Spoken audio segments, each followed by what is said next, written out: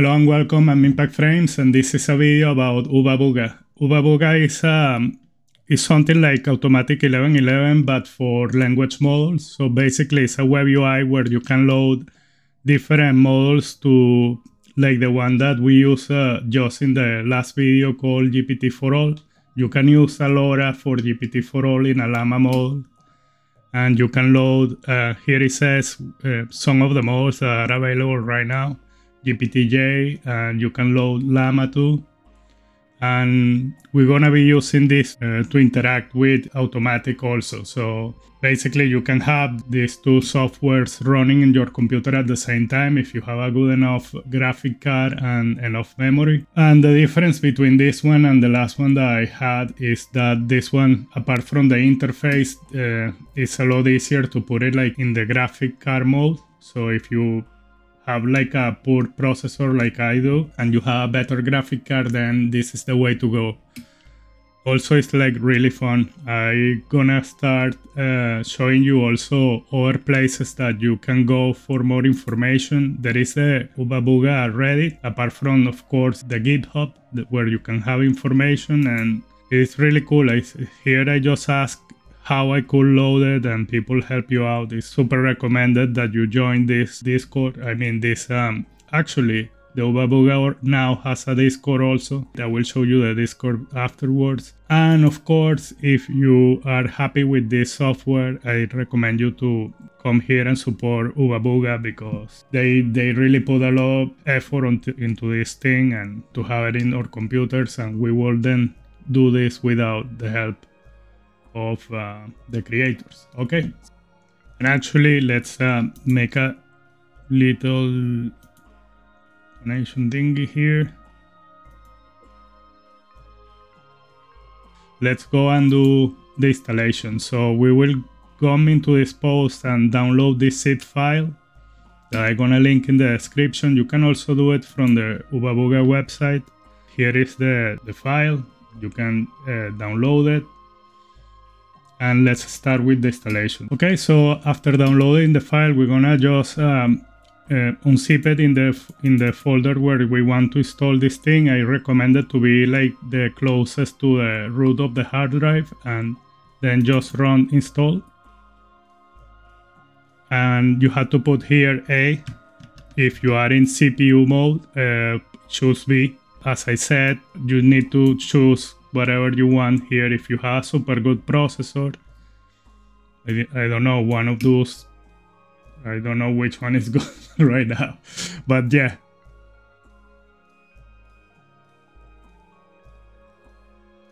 It's using Python 3.10 and installing Torch and CUDA. And this might take a while, so have to wait.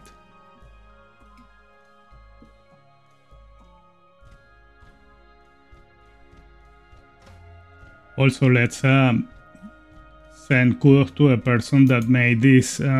Jill, I think, is the person who made this. Imagine, this is gonna bring so many people that had trouble to install this. I was going to make the whole video of doing the whole installation, and this saves so much time.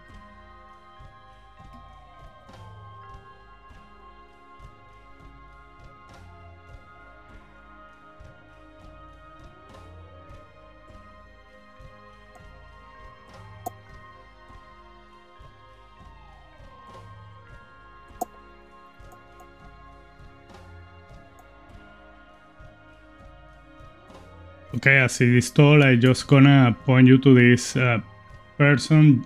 JLL is the person who made the installer for the Oobabooga. Previously, we had to install like every single dependency, and it was a pain to install, and it was very complicated. So this one is like lowering the bars of entrance for people to just come here and have fun in the web UI. So kudos to Jill for doing this.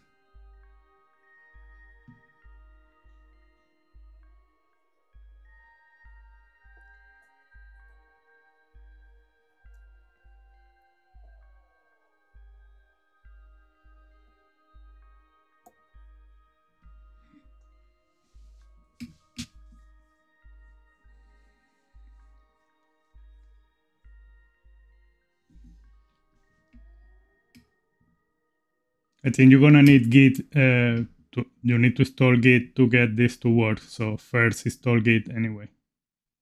I'm gonna put it on the description of the video.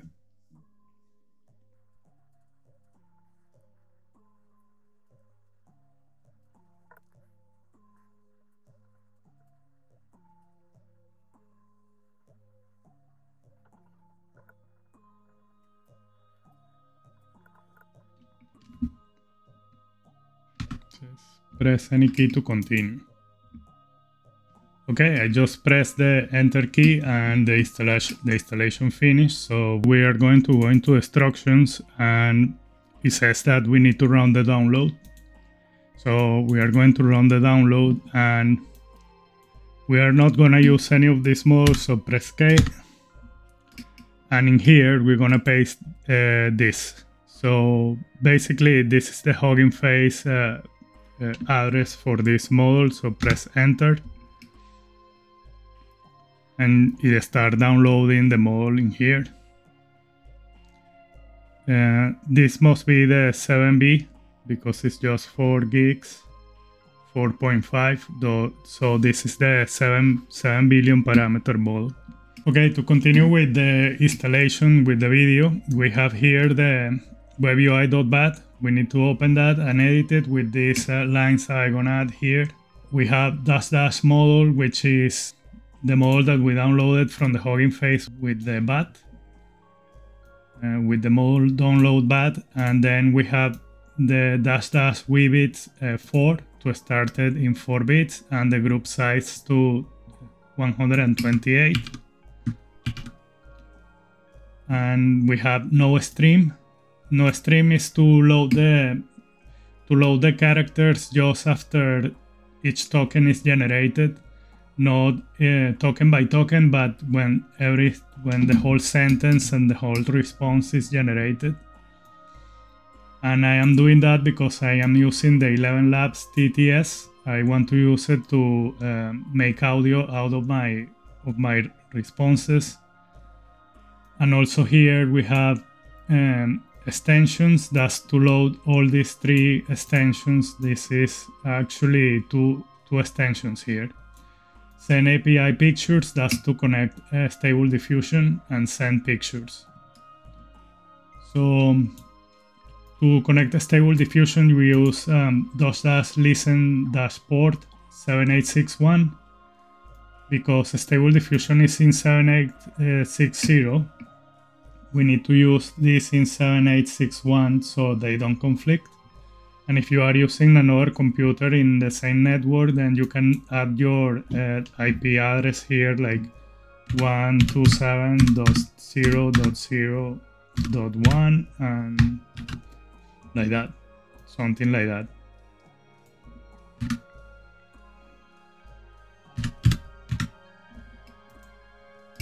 Okay, so that's all.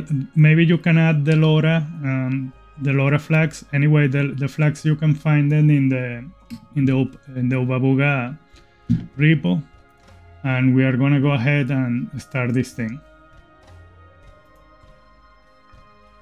So to start it, you just double click here.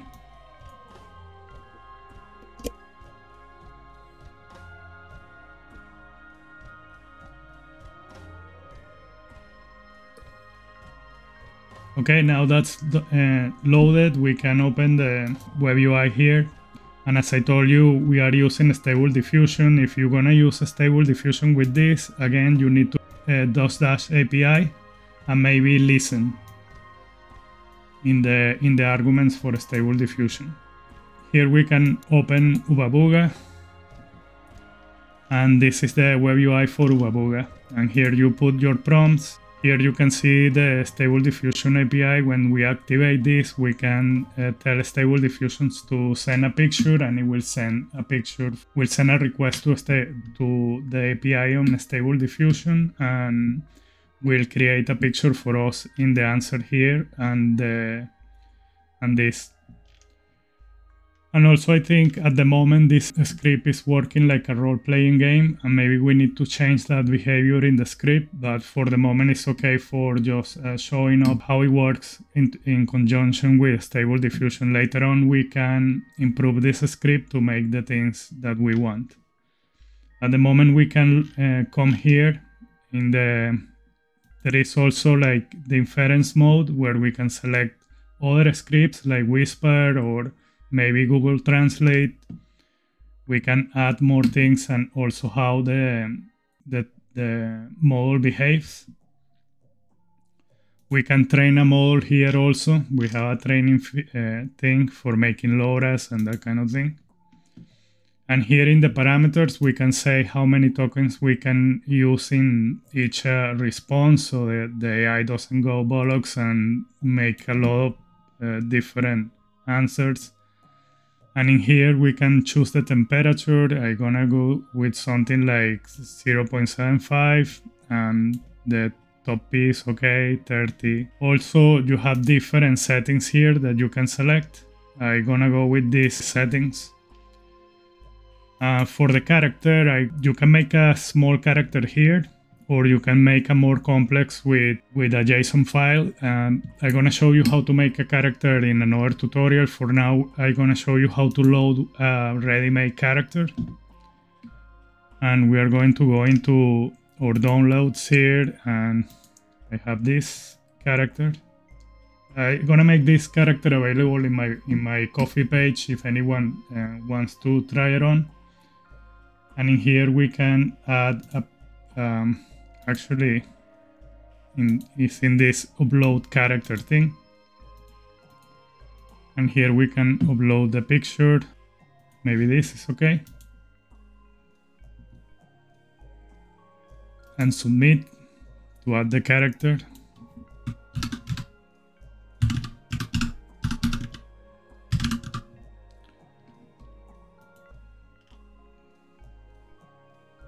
Then when it's loaded, you can come here and reload this. Select your character here and it will load like that. Also, you can upload your picture. And for that, I'm gonna use this.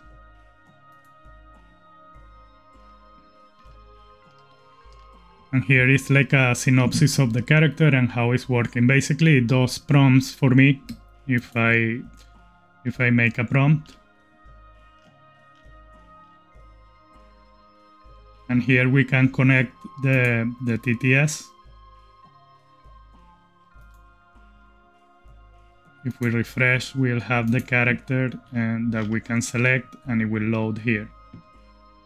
So I'm gonna make a prompt for this, maybe this thing here, and paste it and say generate.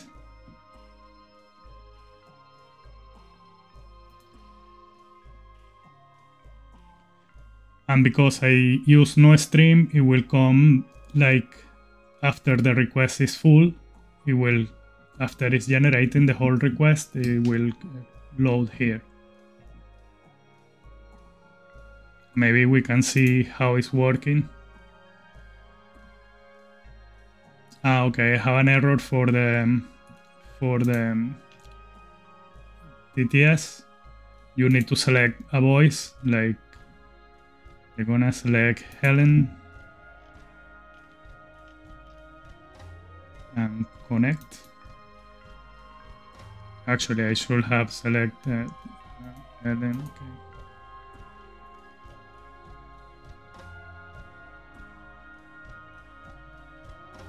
Maybe I need to regenerate.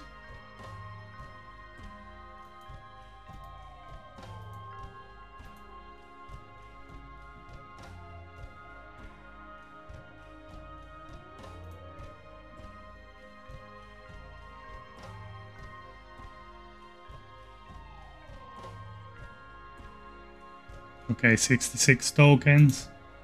And here is the response. Dynamic, semi-realistic, Dutch angle, mid-shot, Chun-Li, kicking, Street Fighter game, urban city street, neon lights, Japanese characters, ink and watercolor, cell shading, anime and comic book, Alex Ross, Yoji Shinkawa. Maybe I can use send a picture. Well, is send a pic and let's see if we get the response. Oh, bad request. I don't know, that's an 11 labs bad request. Okay, let's try this with the without the 11 TTS thing, and let's try to do it the picture. So generate input to response, or generate image to the input.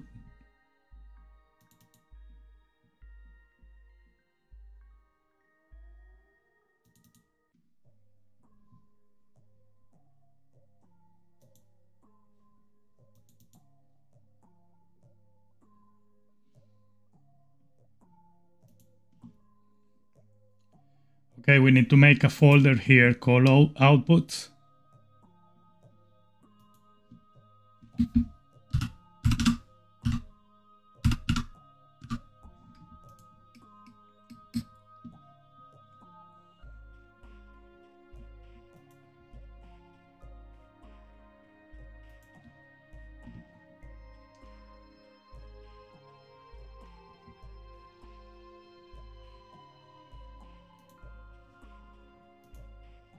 And try once more. Let's see if it works.